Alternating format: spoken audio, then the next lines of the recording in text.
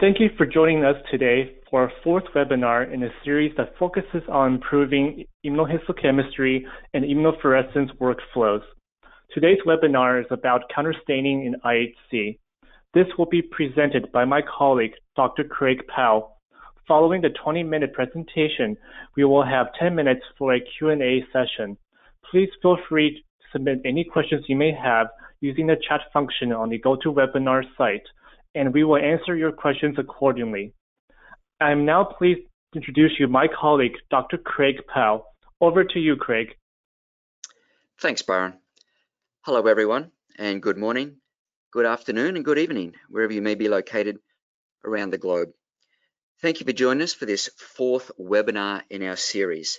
Now, our focus today, as Byron mentioned, is on counterstaining in immunohistochemistry. Now, just before I commence the webinar, let me just explain why we feel this topic about counterstaining is important enough for a webinar. Now, as most of you know, the counterstaining procedure is conducted right at the end of the IHC or immunohistochemistry workflow. Now, a lot of investigators work very hard to obtain the specimen for the tissue preparation, blocking it, cutting it, doing the immunohistochemistry to get a good stain. But all too often at the end, what we see is this particular counterstaining step receives very little attention, and the counterstain is applied haphazardly or dogmatically, and it really detracts from the specific staining of their specimen that they've worked so hard to get. So certainly it would have, in many cases, a negative impact. So hopefully this webinar will give you some insights into how to optimize the counterstain and maximize your results for your immunohistochemistry specimen. Okay, without further ado,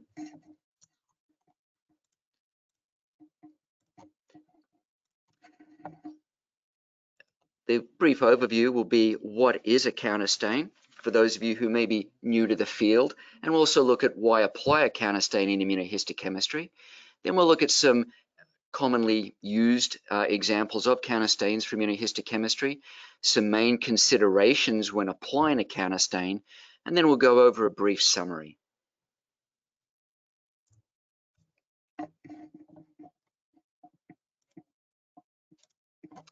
Okay, so I've got a bit of a definition here for those who are new to the field in what is a counterstain, and I've got here a dye or a stain that binds to cellular components and provides contrast with the specific immunohistochemistry enzyme substrate precipitate.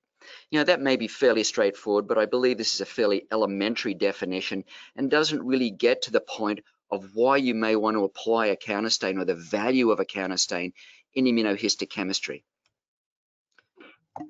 And indeed, I will say that one key facet of the counterstain is to augment the specific staining to generate additional information with respect to antigen localization, regional or spatial expression of that antigen, and the tissue morphology. Now, if you remember the example on the title slide, the same image here, and what we've got is this particular brown staining circle. It's actually a lymphatic endothelial cell marker, and what we've done is also counterstain with a blue nuclear counterstain here. If we did not apply this counterstain, all we'd have would be this brown circle floating in space and not give you any appreciation of its association with this given arteriole. So certainly in this single stain example, you can see the value of why you would want to use a counterstain for immunohistochemistry. Now, well, just keep in mind this particular image as we go forward actually through the webinar. I'll refer back to this image a couple of times. Now, I'm not a particular fan, I'll say, of the phrase counterstain, and I think this is probably a shortcoming a little bit of the English language, but to take a counter position is to take an opposing position or an opposite position from what is presented. And I don't like the idea of the counterstain being opposing necessarily to the specific stain. I like to think of them more as compatibility or companion stains to work in concert with that specific staining and maximize the data you can get from your tissue section.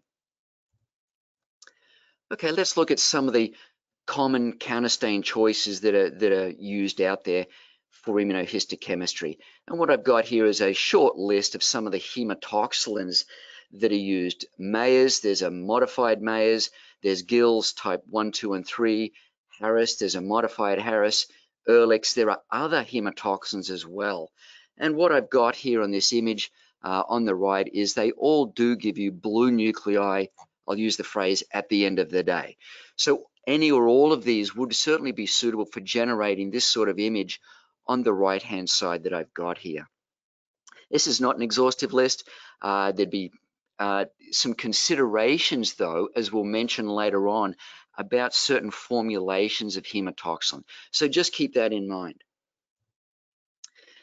Now, I've got some investigators who may not be particularly familiar with the techniques or some of the histology perspectives, and they tend to put on a hematoxylin and eosin counterstain in combination with their immunohistochemistry. Now, hopefully the image I've got here showcases that, there's just an absolute drowning of color in this particular image. And at least from my perspective, while you could apply a hematoxylin and eosin with some given antigen expression in immunohistochemistry, I really don't see there's a need for it. And the eosin could certainly work against some of the specific staining you're trying to identify. So I'd highly recommend against using eosin as part of your counterstain, unless you had a specific reason for it. But if you just want to apply a hematoxylin, do that without the eosin. Certainly there is a place for hematoxylin and eosin in your immunohistochemistry, and it would be on a separate tissue section, just to look at some of the underlying tissue morphology and architecture, or give you a greater perspective on that outside of the immunohistochemistry. So it would be on a different tissue section. Here's some other counterstain choices that are popular out there as well. Methyl green, that gives you a light green nuclear stain, and a nuclear fast red that gives you sort of a pinky red nuclei. Now, these counterstain choices are not exhaustive by any means, but they're the most popular ones to use.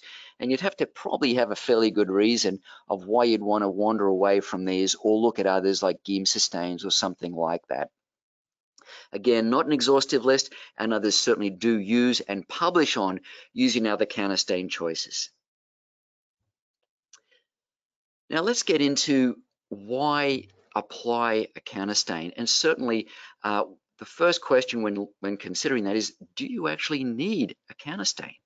I think that's a fair question to ask. And the example I've got here on the right-hand side is a triple label immunohistochemistry. We've got a cytokeratin marked here with a red alkaline phosphatase substrate. We've got a Chi67 highlighted here with some brown DAB. And then out here, I believe it's CD34 using Vector Blue. So in this particular example of immunohistochemistry, now there'd be no reason why you would add a fourth color. There's no value to that. Indeed, it may be problematic and would detract from that specific staining. So the question you want to ask is, does the counterstain add additional information, or does it actually subtract or negatively impact the specific staining of my given application? And sure, I've got an example here of a triple label.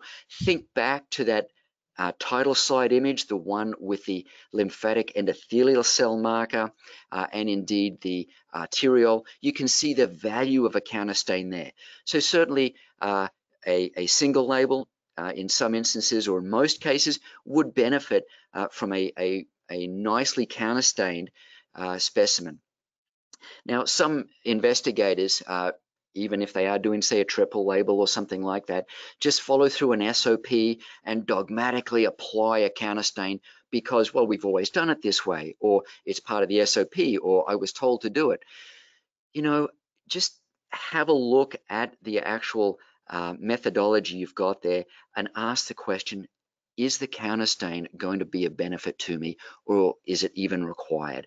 So don't be a victim of lab dogma and be told, oh, apply the counterstain for a given period of time because you've always done it that way. You know, that's a bunch of nonsense. And quite frankly, if you want good staining, good results, just ask the question, do I need to use a counterstain? Here are some commonly used combinations of counterstains. Brown hematoxylin shown here on the left-hand side with a blue nuclei stained with hematoxylin. Brown DAB, excuse me, with blue hematoxylin. And over on this image here on the right, brown DAB toning for a different antigen in contrast with a nice methyl green counterstain. A couple of other examples here on the left-hand side, Vector VIP, it's a purple color in contrast with the methyl green. And over on the right-hand side here, a smoky bluish gray deposit here using Vector SG in combination with a nuclear fast red or this pinky stain. Some of those who may have eagle eyes out there will also see this third color, which is actually melanin deposits. This is actually a melanoma preparation. So those of you who might be looking for alternatives to what you're currently using or to mix it up a little bit, there are certainly a number of different combinations you could use. These examples here are just to give you an idea of what is possible, what is acceptable, what gives you a great contrast out there.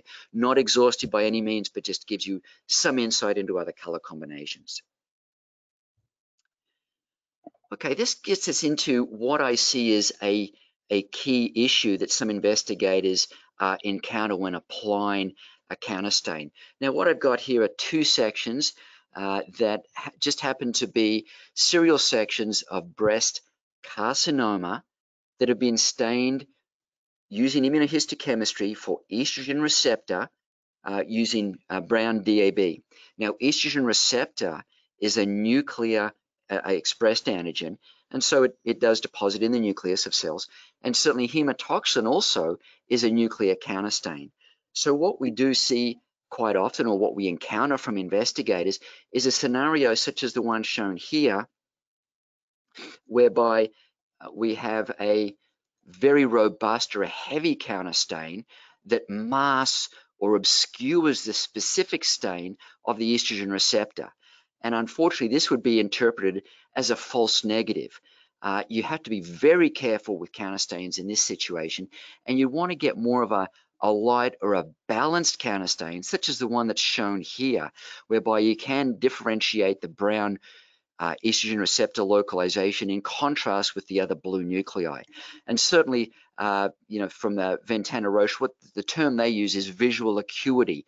So you've got to aim for this nice light balanced counterstain that works in concert or parallel with your specific stain. So be cognizant of the localization or the intensity of the target antigen staining. Certainly this is one scenario that plays out quite often that we've encountered with end users. So how do you get from the left image to the right image, or what do you do? What are the parameters to consider? And certainly have a look at the length of time that the specimen is exposed or incubated in the counterstain. There may be pH differences as well, and also the use of a differentiator. I'm not going to get into the weeds, so to speak, on the use of progressive or regressive counterstains at this time, but just be aware that there are differences in the counterstain. And what I'd highly recommend for any new tissue block that you are starting to cut into or look at is to run a negative control, whereby it is just for counterstaining only, a tissue section that's been freshly cut and exposed to your counterstain of choice, whether it be hematoxylin or methyl green or whatever, and try and get this light balanced look or counterstain appearance before wasting valuable time and effort with your immunohistochemistry. So just make sure you run that defined negative control section. Now, if you remember back earlier on, I did describe a little bit about some of the various formulations of hematoxylin that are available. And I've got here an example of Harris hematoxylin and a Mayer's hematoxylin. And I did say they do stain the nuclei blue, and at the end of the day, sure, they would all be suitable. But just be aware when you are applying some of these counterstains that some of them may contain solvents such as ethanol or alcohol that may have a detrimental effect on the specific substrate of choice that you're using. It may affect solubility or intensity of that given stain. And so if you do look at that under the microscope prior to applying the counterstain, you may say, hey, this is really nice specific staining I've got here.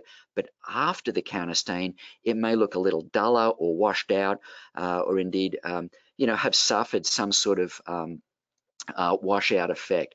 So in these cases, I'd highly recommend going with more of an aqueous-based counterstain recipe. Okay, some other considerations for counterstain: specimen fixation and preparation. Certainly the type of fixative can influence the uptake of a stain. Now, a lot of these parameters, and I'll say maybe the fixation and the blocking of a specimen, may be outside of your control, particularly those who may be working in core facilities or a CRO. You may simply be handed the material and be asked to work up an immunohistochemistry stain and counterstain it. It's certainly imperative at that point, working with an unknown, to run that defined negative control of just a counterstain alone, just to get a feel for that intensity of the counterstain. Also, the mode of fixation as well can play into uptake of stain and the appearance of it.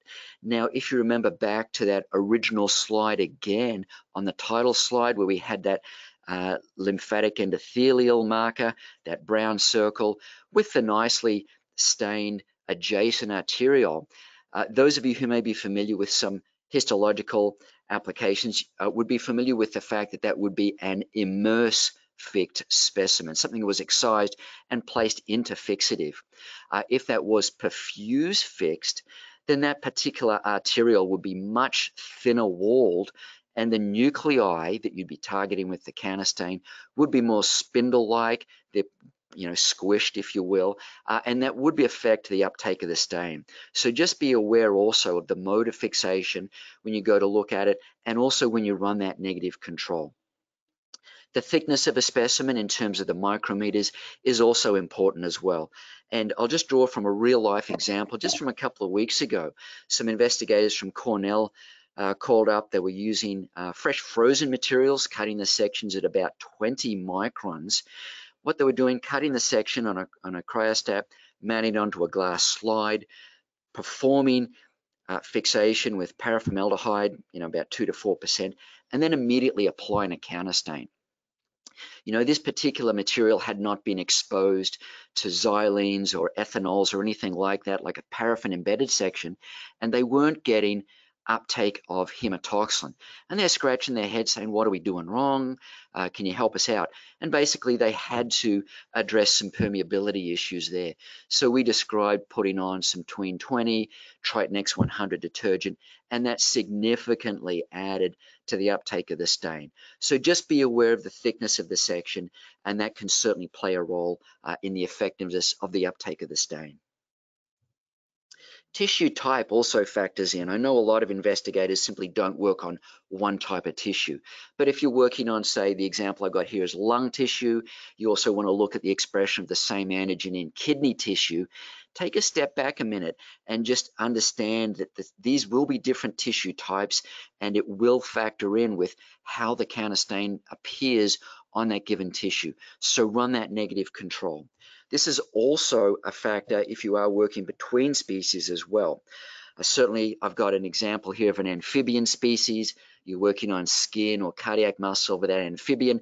You want to swap to a mammalian species. Again, more than likely that counterstain will be a little different in the way it does behave on that different species tissue. So again, just be aware of that, and all things will not be exactly the same. So work it up on that negative control. The method of application certainly does factor in as well. And what I've got here on the left-hand side is a slide, just showing a manual application here. I'd say this is particularly important for counterstains that do require heating. Example here is methyl green. Some investigators put a slide like this on a heat block, then apply the methyl green that requires heating to 60 degrees, and then they take it off after a given period of time and notice that there is no sufficient uptake of stain.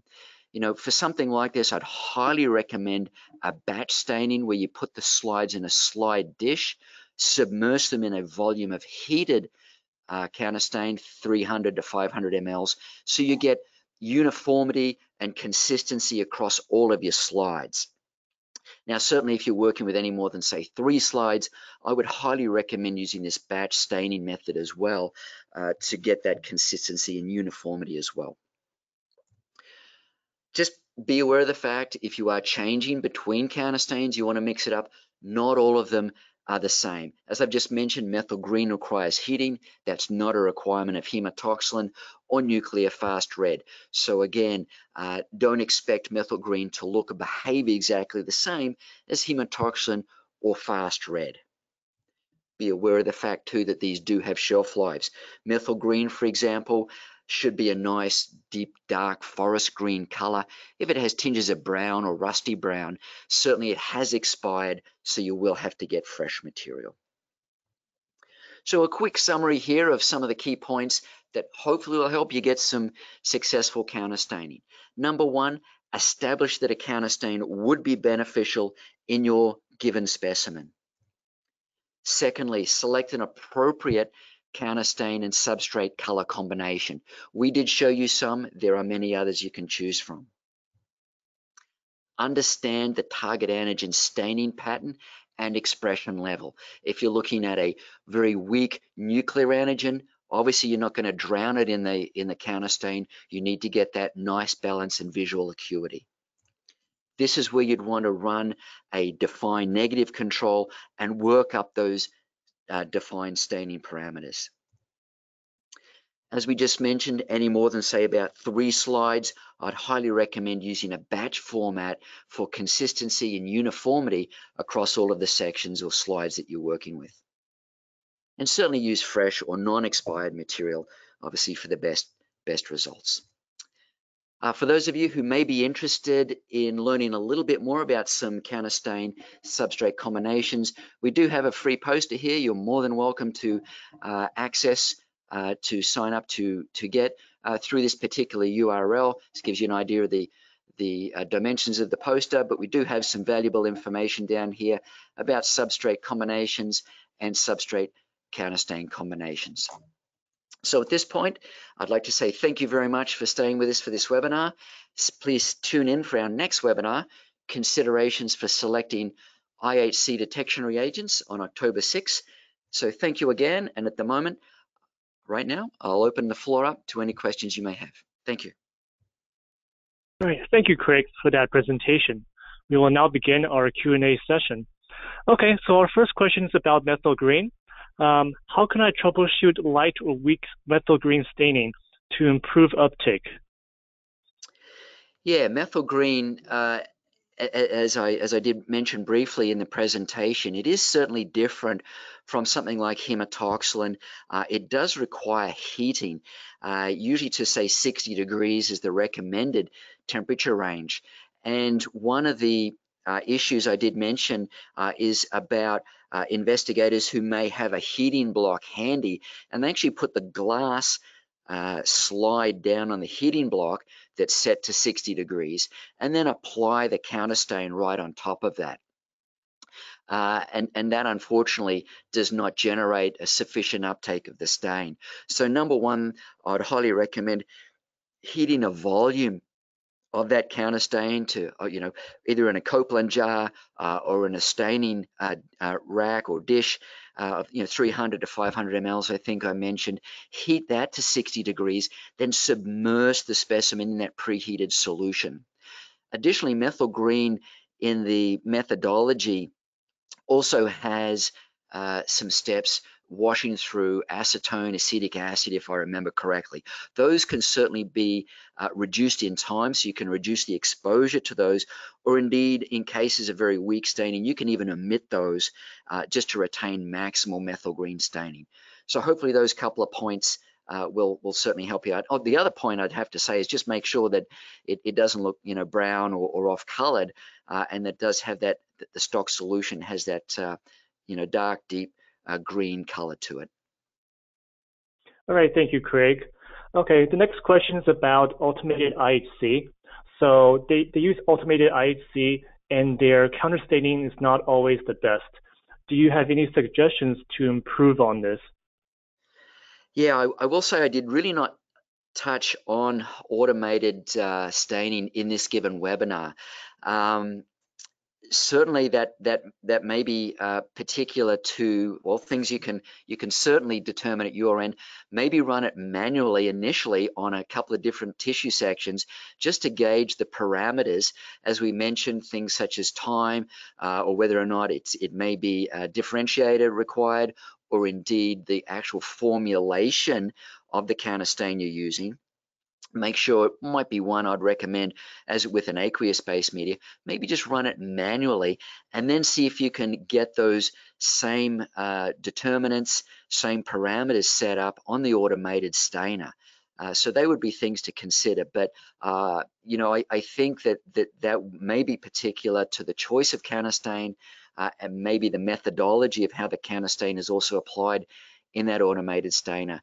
And I'd have to say that unfortunately that's beyond the scope of this given webinar. All right, thank you. The next question is about hematoxylin. What is the optimal differentiation step for hematoxylin? Acetic acid, or HCl? Yeah, certainly I do know that, at least in the formulations of some of the different hematoxins, there are different acids that are used. But the different differentiators, you know, may be particular to the actual formulation of hematoxylin you're using. So I don't know that there's a universal answer to that. Indeed, I would highly recommend looking at the formulation or the recipe of the hematoxylin you've got there, and certainly use an appropriate differentiator for that. And this is where it'd be important to run that negative control section, that test section, just to gauge some of those parameters. Look for consistency. Make sure that you run that one or two test sections for each different tissue type and certainly species of tissue that you're working on, just to gauge that intensity that you're looking for, that you will find appropriate for that given application. All right, thank you, Craig. The next question is, what are the major differences between regressive and progressive counterstains? Yeah, progressive stain tends to be, the longer you leave it in there, this is painting with a very broad brush, the deeper stain you will get. And I'll refer back to the couple of sections I showed of breast carcinoma, whereby the very heavy or robust staining we showed in the image on the left was a hematoxylin progressive stain that had been left in there for a considerable period of time. So certainly with a progressive stain, you can gauge it by leaving it in for a short period. If the staining is not intense enough, put it in again, and obviously as you move forward or progress like that with the length of time, you get a deeper, more robust or heavier stain.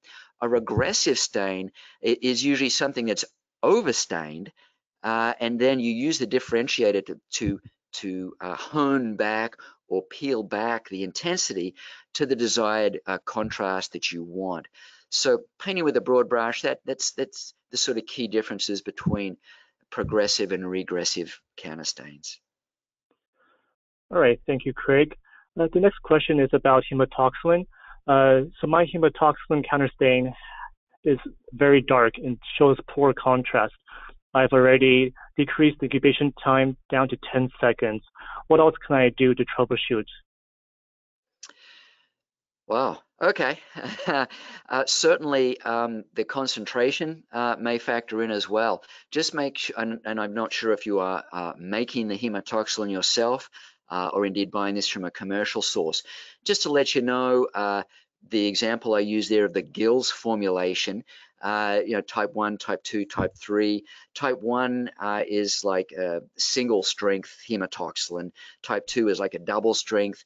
Type 3 is like a triple strength hematoxylin. So certainly the concentration of hematoxylin there, if you are using, say, a Gills, very strong, very quick uptake of the stain. You may want to look at a different formulation of hematoxylin, such as like a Gills 1 or indeed another type of hematoxylin that would help you. Another opportunity would be possibly using a regressive type hematoxylin, whereby you can control the intensity by then applying that differentiator and dialing back that intensity, almost like washing it off until you get that desired intensity. All right, thank you, Craig. Our time is up for today for this webinar. Please feel free to join our next webinar October 6th about selecting IHC reagents. We will send you the entire recording of the webinar after this session. And if we did not answer your questions, we will answer them personally later. Please feel free to submit any more questions through our general email, technical@vectorlabs.com. Thank you for joining us and have a great day. Thank you very much. All right, bye-bye.